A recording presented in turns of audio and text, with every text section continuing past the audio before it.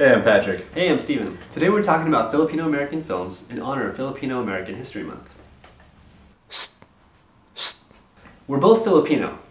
You're Filipino? Yes. He's half Filipino. I'm full Filipino. You're not full Filipino. I am full Filipino. You're not full Filipino. Oh, come on. I'm wearing traditional Filipino clothes from the 70s.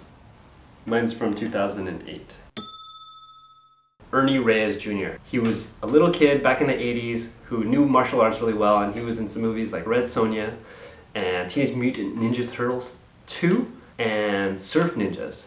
He's awesome. He would totally kick your ass. He probably would.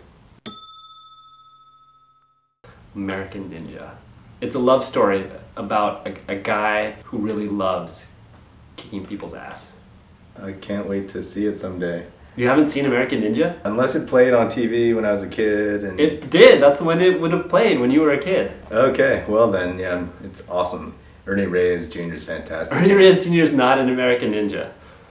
He should have been.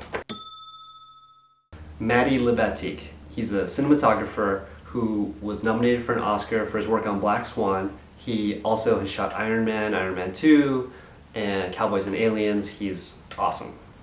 No, he's great. But I think it's Walter Boholst. Boholst. He's a filmmaker and lawyer.